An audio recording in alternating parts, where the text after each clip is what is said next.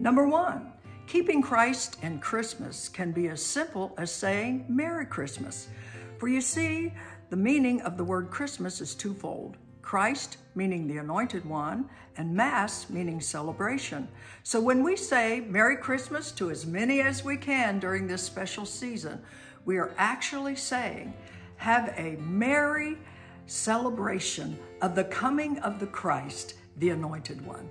Merry Christmas, everybody. And number 2, the angel of the Lord said to the shepherds, I've come to bring you good tidings of great joy, which shall be to all people. And today, more than 2,000 years later, 93% of Americans and more than 2 billion worldwide will celebrate the Christ of Christmas. Number 3, in 1818, a village priest in Germany had a poem, Silent Night, Holy Night, put to music and sung on Christmas Eve. This became so popular that it spread throughout the world, and all during Christmas, we sing wonderful worship songs to the Christ of Christmas, and it continues today. Number 4, Advent, meaning the coming, was established by church leaders in year 480. The purpose was for Christians to reflect on the true meaning of Christmas and to also prepare themselves spiritually for both the first and the second coming of Jesus. And in the churches, a candle was lit each week to represent the anticipation in the Christian's heart of the coming of Jesus Christ. Number 5, in 1822, a pastor in New York wrote a fun poem for children called A Visit from St. Nicholas. It's now known as The Night Before Christmas.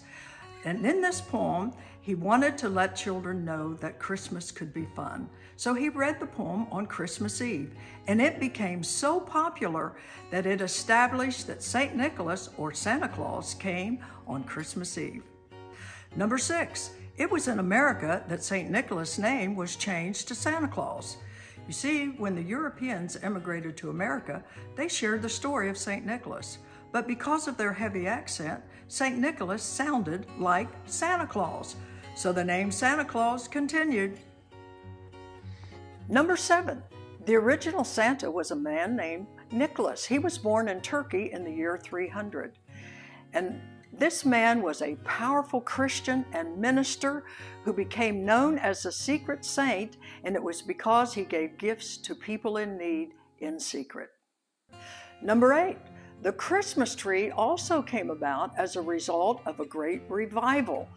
And Martin Luther, the great German reformer of the just shall live by faith, was the first to put candles on his tree, and he said it represented that Christ, the light of the world, was welcome in his home. Number 9, Christmas being celebrated on December 25th was the result of a great revival. When this revival hit, there were so many new converts that the church decided to set the date of December 25th to celebrate Christ's birth in order to protect and also to help these new converts be a witness of the Christ of Christmas. Number 10, Christmas advertising before Thanksgiving in America began during World War II. When our troops overseas were not receiving their Christmas packages before Christmas, they complained. So the government asked the stores to begin their Christmas promotions before Thanksgiving, and the tradition continued.